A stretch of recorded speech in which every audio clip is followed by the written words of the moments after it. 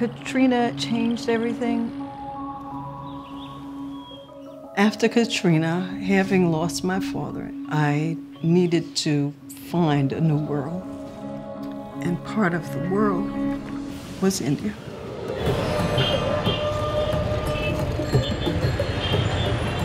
My name is Fatima. I'm a writer. I've always written about New Orleans. I was very young when I realized that my grandfather was not a native Louisianian. He had come from India. You can come back and tell us what it's like. I want to know if you can find some relatives.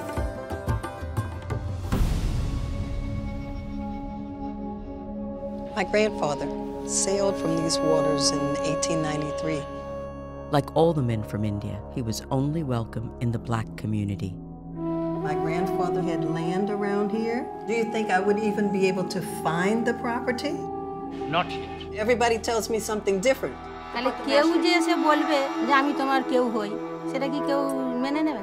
My biggest fear is that things that I believe will be false.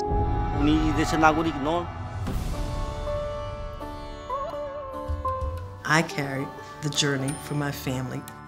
We're really lucky. A lot of black people in this country don't really know where they came from.